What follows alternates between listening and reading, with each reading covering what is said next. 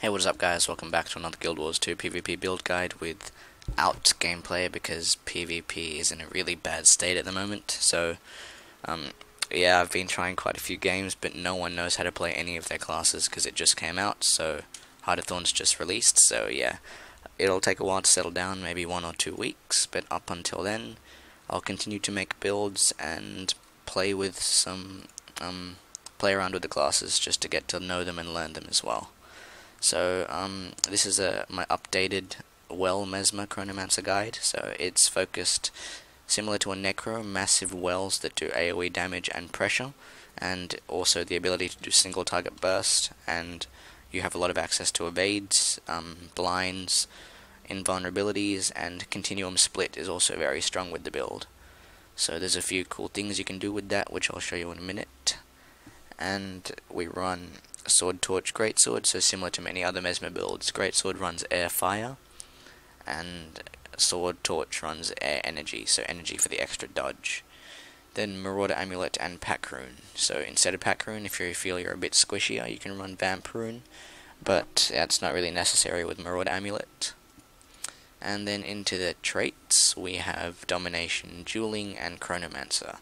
Chronomancer trait line is the new one you can only get when you purchase Heart of Thorns, and you'll need that expansion to play this build, unfortunately. Sorry for you guys who don't have it. In Domination, of course, we have Inflict Vulnerability when you interrupt a foe. Not too strong with this build as it isn't interrupt focused. Then you have Illusions deal more damage, so your Phantasms also deal more damage. That counts with this trait.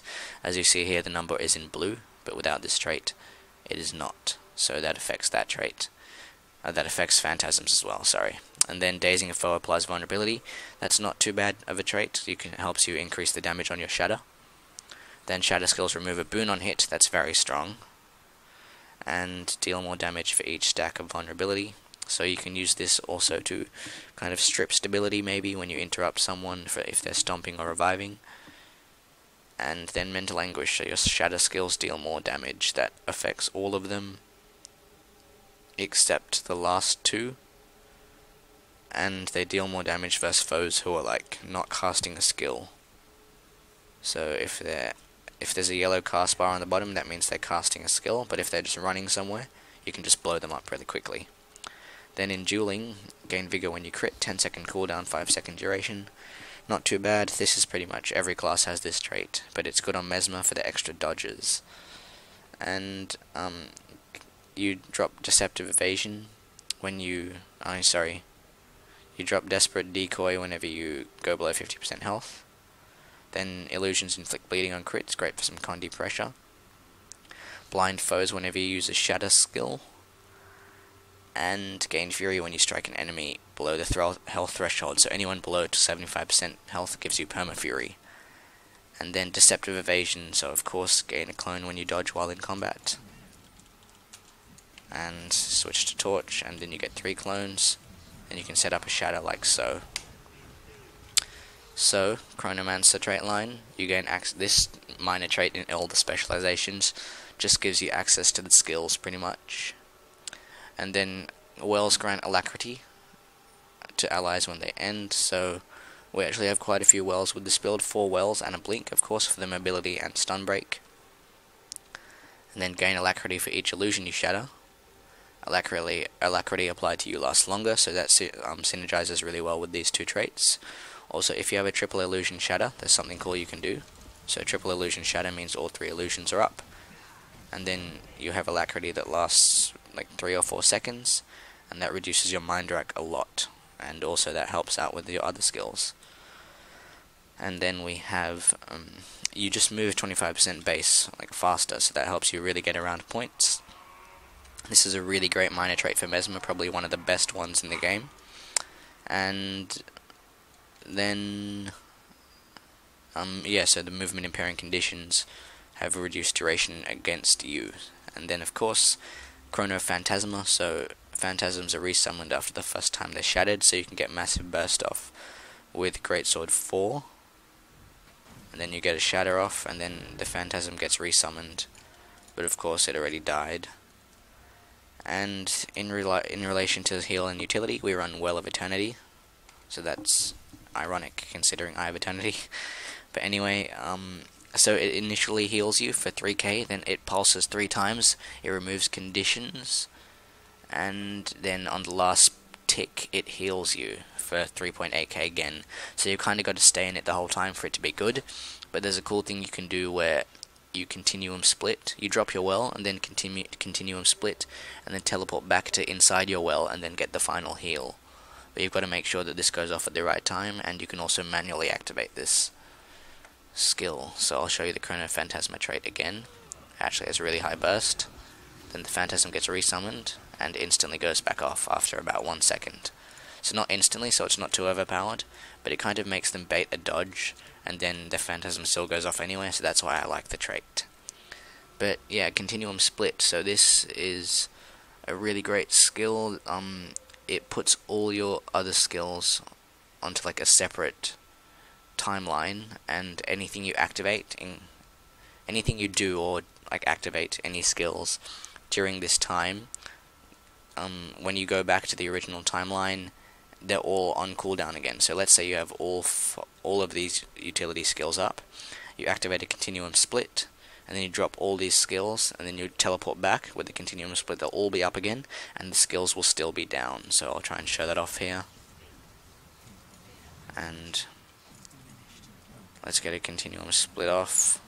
And then we drop our Elite Well, every well here, all our healing wells, so we just got so many wells off there. Teleport back, all our wells are back up again.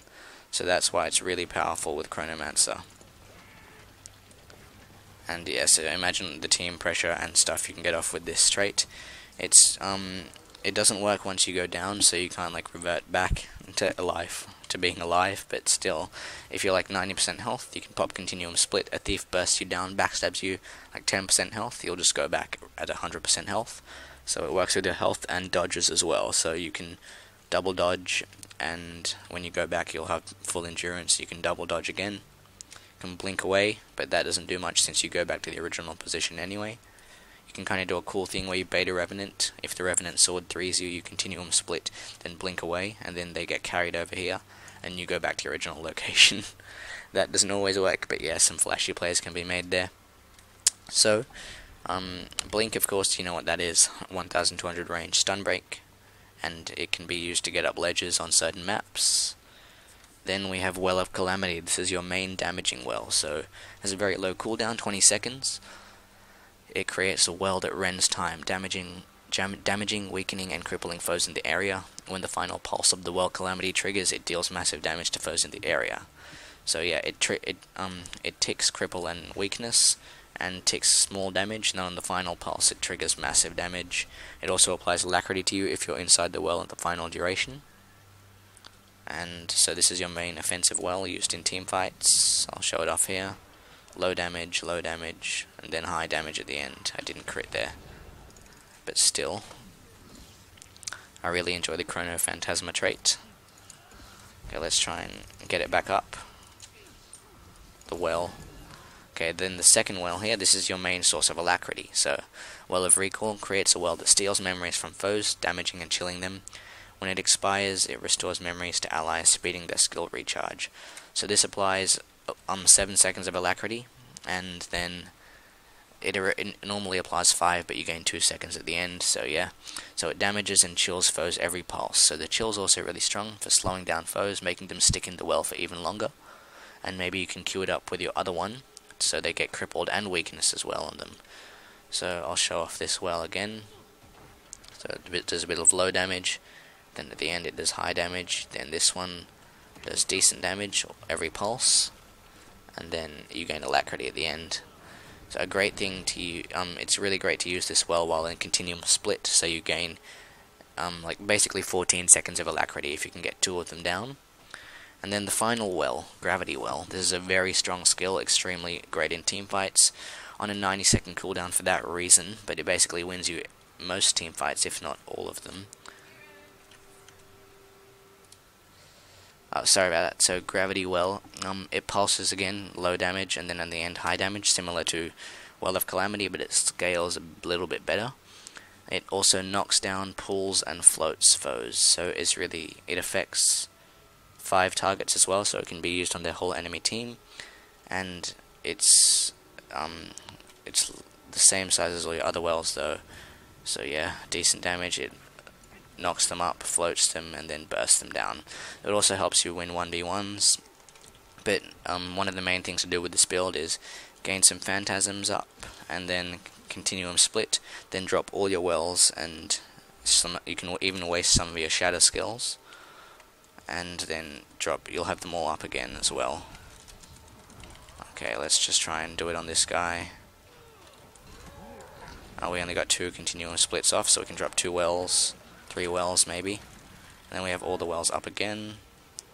And as you saw there, we did the thing where I talked about before, where you continuum split and healing well, so you get healed at the final tick. And let's drop it again. I really enjoy the heal well, just you've got to stay in it for a long time. So another thing you can do is Well of Eternity, and then while you're in it you can Blood Frenzy. Oh yeah, we have a lot of Alacrity as you see there, so it actually stacks up quite a lot, and that gives you, if you Blood Frenzy inside of it, you can kind of absorb the heal a bit better and take no damage. But if you constantly are in combat and fighting, you'll actually have a lot of Alacrity uptime, because you'll constantly be spamming shatters as well, because your illusions recharge and everything. Dropping your wells gives you more Alacrity and everything like that. So yeah, it's actually really fun to play around with. It's one of the easier builds for the elite specializations, because a lot of them are very hard to play, but that's maybe because I just main Mesmer. But anyway, I'm not going to show off a gameplay because PvP is in a really bad state at the moment. I might upload some videos of me just playing PvP once the meta has settled down, but there's a lot of new things in it. There's new, what is it called? Reward tracks, yeah, so there's quite a few. There's a Halloween one for now. There's a Jungle Rabbit one, which gives you access to a Black Lion key and a finisher. And then there's a Verdant Brink reward track as well, which gives you bladed armor, which looks really cool. And there's a couple more as well. So this Jungle Rabbit one goes up every time, so it goes like Rabbit, Wolf, like Dolyak, Tiger, I don't know the order. But yeah, so, and then you eventually get up to the Dragon finisher, which is actually pretty cool. It's very massive, great for a distraction. So I'm no longer going to be farming the Glorious track. I'm going to be going for the Black Lion key one, because Black Lion keys are actually great since you can get them from PvP now. There'll be a lot more of them there'll be a lot more Black Lion stuff in the market, so maybe prices will go down as well.